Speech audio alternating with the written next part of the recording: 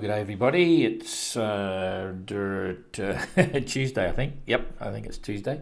And I better check that. Yes, Tuesday, the 17th of January, and it's 7 o'clock here in Hobart, 9 in Europe or France, and it's a little bit stormy here. It's well, not stormy, it's a funny feel. We've got this sort of northeasterly, it's been clear blue sky, but there's a northwesterly starting to come across from the other side of the island. It's been really hot today, and yeah, strange. Anyway. We'll talk about that in a minute. So the fleet is doing interesting things, and I'll just first of all come to the leaderboard just to go over that because I'll explain a few things, what's happening. So Simon's flying away, 5 knots, 163 miles in the last 24 hours. These positions are currently, what do we got? We're still not rolled over yet. That's still on 4 o'clock, but all still relevant. 154 for Abelish, so Simon's pulled away a little bit. Kirsten 139, still a little bit slower than Abelish. They just rolled over then by the look of it. Yes, they just rolled over. Where are we? Captain Good, yeah, okay, so now they're current. And Jeremy's still in Hobart. I'll explain all that in a minute. Still not on the slip, still under quarantine control. And Ian Herbert Jones only made 5 nautical miles progress in the last 24 hours because he's been sailing back and forwards, basically sailed back to the same position, but I'll explain that. Elliot's the same. He's actually just about sailing away from the course because he's nearly up to Fremantle. So distance made good in the last 24 hours, only 3 nautical miles towards Hobart. And Guy Waite's 140 miles, so that's not too bad. He's still on the move. And anyway, so that's why some of those numbers look strange, but they're actually correct. Okay, so we'll look at Elliot and Guy for the moment. Guy's still under the line. He likes it down there, so we're not too stressed. He's close enough, and he's not in the rankings. So he's got a nice breeze, as we predicted yesterday. The interesting one for now will be, how close and how far has Elliot got to go towards Fremantle, and he's done pretty well, but he's 119 miles to go. So we'll start putting him on ETAs from tonight. Shortly after this, we'll do another ETA. But at that rate, he's going to sail this pretty much in 4 knots. So that's, that's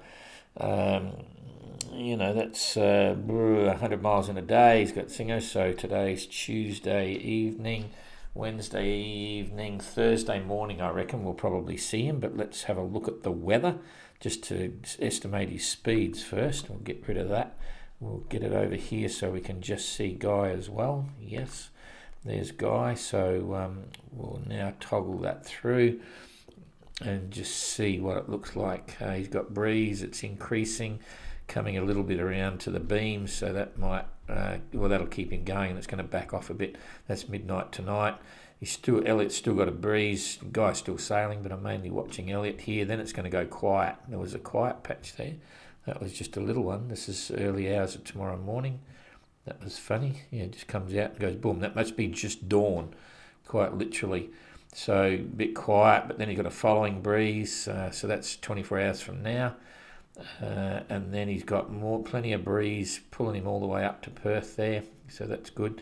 Yeah, so Tuesday, Wednesday, Thursday morning, Thursday midday. But anyway, we'll put him on there goes quiet again. That's the 19th. So that's early hours again. That's just dawn. That's the heat of the land and all that sort of stuff. It'd be quite warm over there right now. So looking good for Thursday. So he'll be happy about that, and so will his well wishers when you get there. So if you're in Fremantle or wherever, I'll find out exactly where he's going. Border Force are involved. He's got to enter and all those sorts of things, quarantine, customs, and we'll keep you updated in case you want to go down and see him in, which would be fun. Anyway, and Guy's fine there. There's no big blows coming. He's got a reasonable run, so all is good for Guy. Now we'll come back and have a look at where Ian's been going. I had a few emails. Said, "Oh, is Ian all right? Is something wrong with his boat?" And I said, "Nope, Ian is just a gentleman sailor that doesn't like going to windward. Nothing wrong with the boat. He's quite sensible." So, so anyway, let's have a look. It's been challenging, but it's getting a little bit more gentle down here for him at the moment. Oops, easy. So yeah, I'll put his track on if you can see where he's been here. I don't know whether you can see that, but yesterday evening he was around about here, and he did a lazy tack out during the night. It was quite solid winds, 30, 35s he would have been getting, and 3.5 metre seas. And then he came back in during the day, and now he's starting to run out of breeze again because he's in the lee, but at least it's a little bit more enjoyable for him. I'm just going to build this up a bit now, and I'll get rid of the tracks again. Just hit that. I'll leave him a little snail trail just so you can see a tail.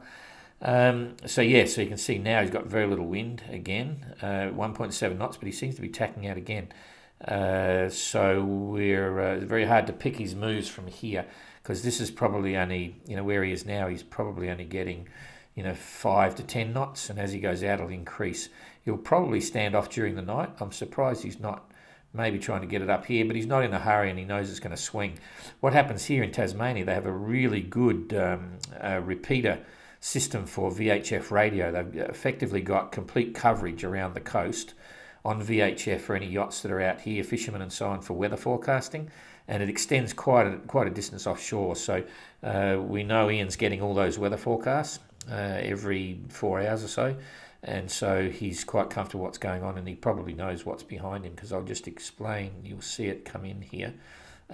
Okay, first of all, I'll give you the distances just to show you what's likely to happen here for his progress going forward. So to the turn point, there's 31 miles there, and then you've got about, without bending corners, you've got 36, so about 70 miles, only about 70 miles away. If he was doing 5 knots, then that'd be 15 hours or so, something like that. And it's now 7 o'clock here, so that's sort of like early morning tomorrow. But what will actually probably happen will depend on a few interesting things.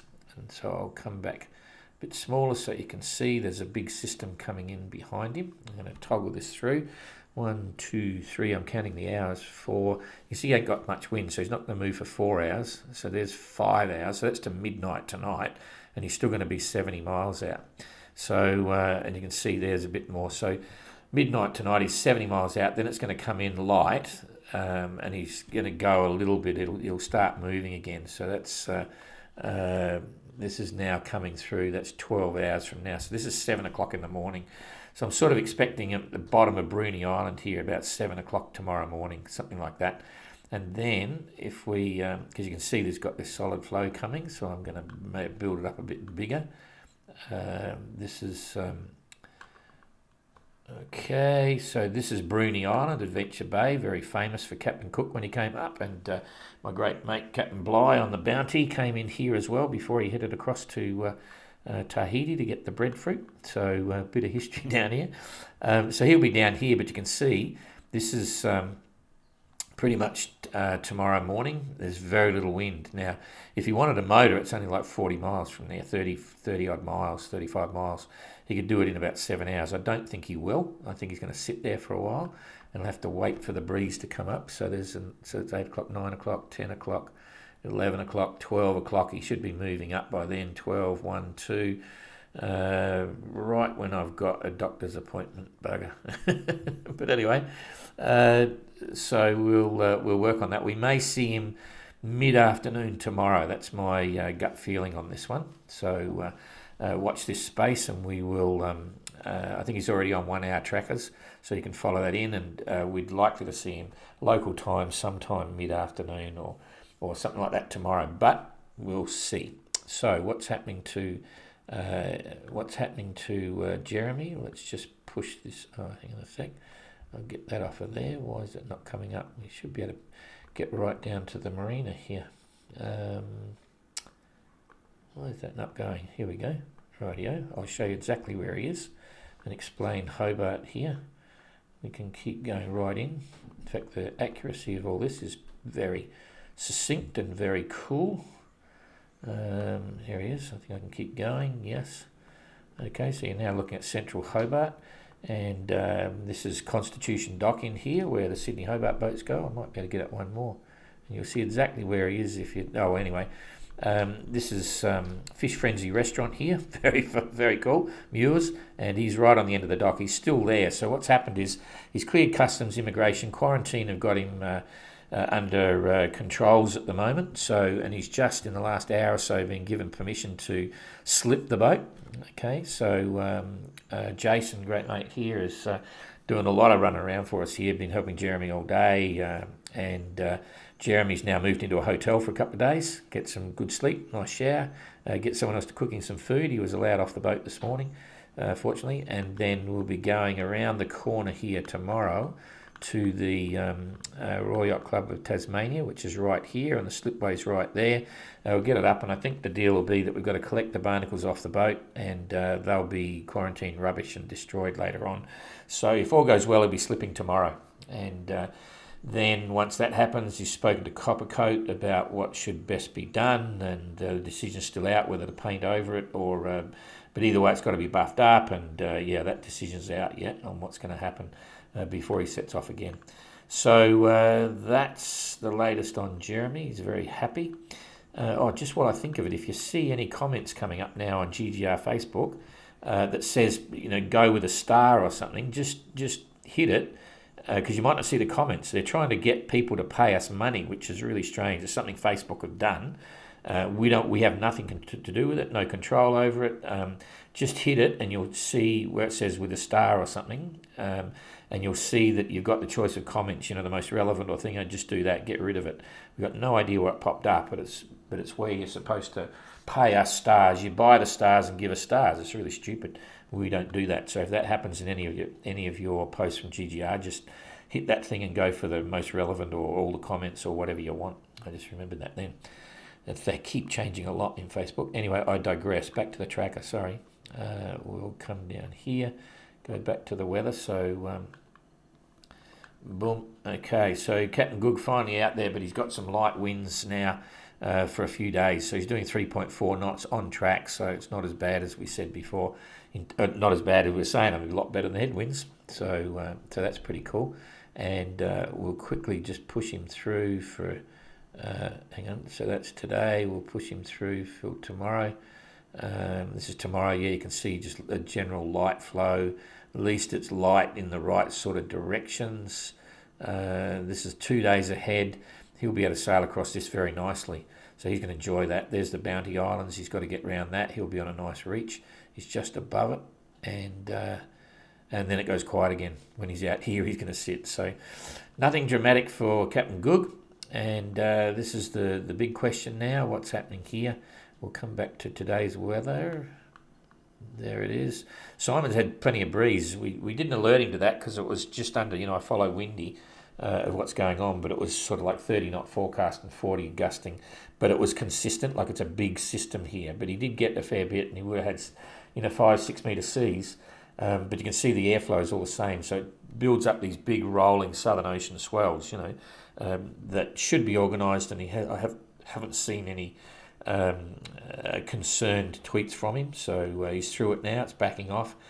He seems to be having a very nice time. He's been moving quite fast at times. He's back to 5.7, but he was doing 6.7s and stuff before, so he's made really good progress during the night. This is panning out with Abelish and Kirsten the way we projected yesterday, 6.5 knots for Abelish, and Kirsten's making 5.4. So he's going to pull away a bit. She's got softer breeze. I think she should probably still be getting the forecast from Peter in New Zealand, and she's come right down to the line because she knows that this is coming and trying to keep away from it. It's a sensible distance there. In fact, let's just have a look how far off she is. She wouldn't want to come any closer, but it's a favourable breeze to blow her away. But it's approximately. Well, she's 12 miles away. She's 12 miles, but she's not at risk of getting blown on. That's the big thing. And in terms of the split with Abelish, it's probably about 116 miles. So she's lost out about 30 miles in the last 24 hours, and I think you're going to see that continue a bit. Abelish might be using his secret sail, I think. But anyway, that's an interesting subject for later. So we'll, when he decides to talk about it. Okay, so now we'll come back and see what they're likely to get in the days ahead. the systems here, if we go all the way out, it's so big, it's very easy to predict there's not going to be a lot of change from what I suggested yesterday. This is a big system, there's big stuff happening here. That's a tight little one, all sort of happening.